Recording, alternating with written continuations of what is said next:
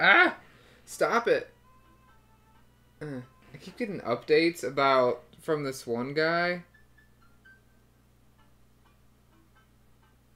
So, like, I read an article on the internet because, like, they're having an SNES Classic come out with, like, 25, like... Yeah, I saw that. And I was like, fuck, I want it! And, like, no one knows when it's going to be available for pre-order in America. And so, I read this article, and they're like, yeah, this one dude, like, his his notifications are, like, you gotta, like, sync him up, because he'll let you know when, it's on sale. And I'm like, shit! And so, like, I was like, yeah, notify me. But he, like, notifies me, like, I've just gotten, like, 7 notifications from him. Like, it's a lot. Oh, my God. Yeah, so the phone, you're going over there. That's too many, man. Right there, that's perfect. Okay, welcome back to Pillow Talk. I'm just about ready to pack it in after a few bites of ice cream from the we just got back from our Damien date. Cracking up a cold one with the boys. Yeah. You know what I'm saying? Yeah, ice cream. Yeah. I wonder if Amanda's still awake. That kid needs some sleep, because she's crazy. As I pass the room, I can hear a faint sound, but can't quite make out what it is. I get a little closer. Is she crying? I knock gently on the door. Hey, Amanda. The crying immediately stops. Not right now. Her voice sounds strained. Yeah, she sniffles. I need to make sure she's Every okay. time she's crying, she's Lee Everett now. I open the door. Aww. In the dark, I could see Amanda's outline in the middle of her bed. I see her pretty fine. She change her clothes or something? Does she ever change her clothes? She sleeps in them and, like, wears them all the time. Yeah, everyone wears the same clothes. They never stink. Knees hugged up against her body. Is everything okay? I don't want to talk about it. Did something happen? Did something happen? No, nothing happened. Go away. Alright, I'll leave you be. But watch, she's gonna come out and be like, I love you! She immediately starts crying again. Oh. Wow. I have no idea what has her so upset. She's finally realizing that I'm gay. What if that happened? I feel awful just leaving her to cry, but I also get the feeling that if I tried to do anything else, it would only have made her more upset. I can't stop mentally cycling through all sorts of awful things she could be dealing with right now. More than anything, I just want her to be happy and safe. I have a hard time falling asleep, but when I finally do, I'm still thinking about Amanda. After a long night of very little sleep, I roll out of bed and make myself a pot of coffee. Amanda should be up for school soon. Maybe she'll be willing to talk about whatever's bothering her. Oh god, if she's like depressed and like suicide is a thing in this game, I'm gonna be very sad. What if she's pregnant? Oh shit. About 10 minutes before she's supposed to leave, Amanda comes out of her room and makes a beeline for the freezer. Morning, Amanda. Morning. She drops a frozen waffle into the toaster and slams the freezer door as she won't look at me. Yikes. Look how tiny her stove is. Jesus. So, anything big going on at school today? No. Okay. Do you need a ride to school, eh? Probably not. No. Want some coffee? Probably no. Amanda pulls the toaster lever up and takes her still freezer-burned waffle out before... Ew. I have to go. Amanda picks up her bag and storms out. Oh, okay. I haven't seen her act like this in a long time. It's usually short-lived, but it always hurts. Hopefully this blows over and things are back to normal soon. God, I sit back at the kitchen table and look at a picture of Amanda and I am sad as fuck. She's riding a bike. Her face is a mixture of excitement and stuff. Every time she would fall off and scrape her knees, she would get up and try it again. Finally, I had to stop her because she was bleeding everywhere. Then she tried... Do you think when people that speak a different language, when they speak their language, they obviously speak like... Say it's a Korean person. Yeah. They speak in Korean. They think in Korean too? So I'm assuming. We thinking... Yeah, I'm sure. Isn't that crazy? It is Isn't weird. that crazy to think? But then if you like know multiple languages, you're like... What do you think? Maybe you think in a mixture of them? Yeah, like... Wetzel pretzel. Yeah. As I put the bike away, she just stood in the middle... Am I having a flashback? She just stood in the middle of the street and screamed. And then I took her for ice cream and it was like nothing even happened. After giving it a bit of thought, I decided that if I force her to talk about it, I'm only going to make things worse, but I have an idea. I start rummaging around for ingredients. I hear Amanda walk in the door. Instead of heading for the kitchen like she usually does, she makes a beeline to her room. She's clearly trying to avoid me. Oh, hey, Pumpkin. What? Can you come here for a sec? There's a moment of silence. Yep. I wanted to say sorry about last night.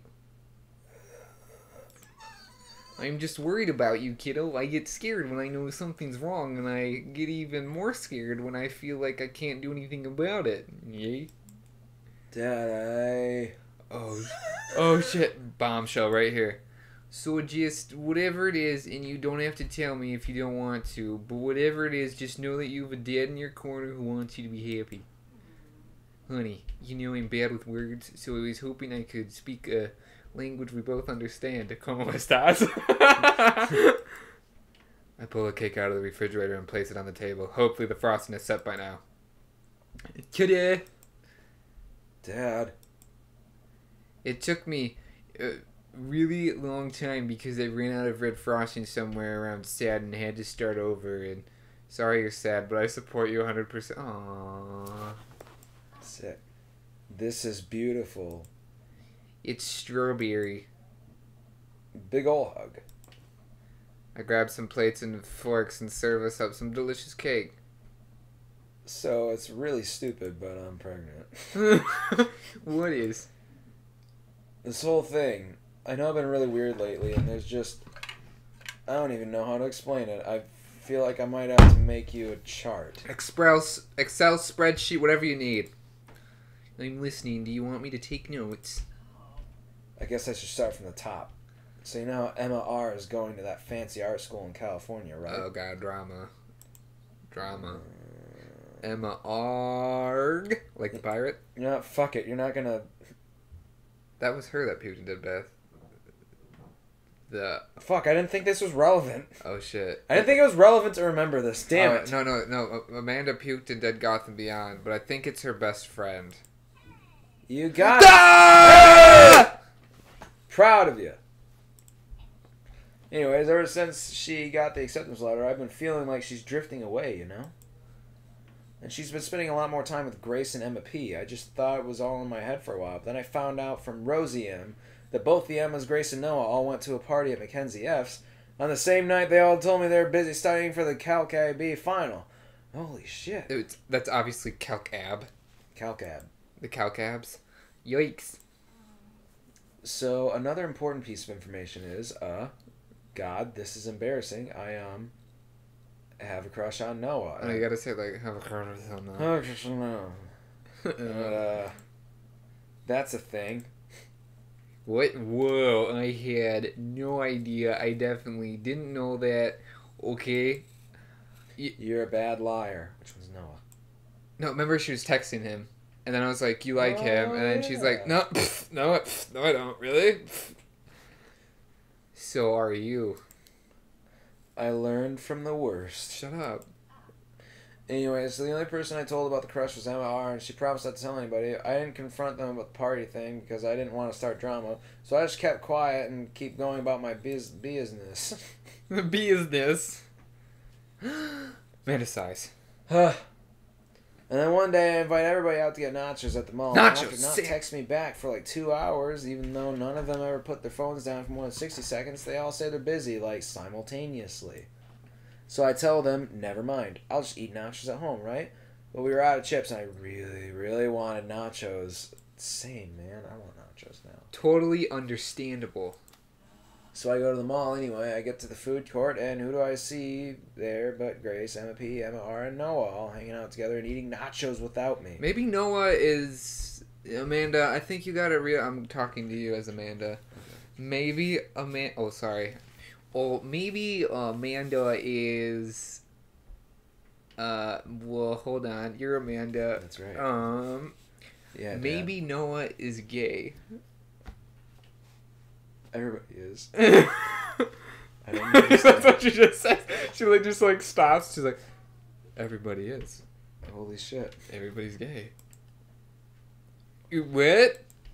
It gets better. I'm standing by the escalators watching him, and I realize that Noah has his arm around Emma R, which is kind of weird, right? But then they kiss. He's not gay. Played me like a fiddle. No! Yes, I know. So I storm over there, and I'm like, hey. And they're like, hey. And Grace drops a nacho on her shirt because, of course, she does, and Emma R just, like, glare at me. Grace, nothing is coming up. I don't know who that is. She's my sister.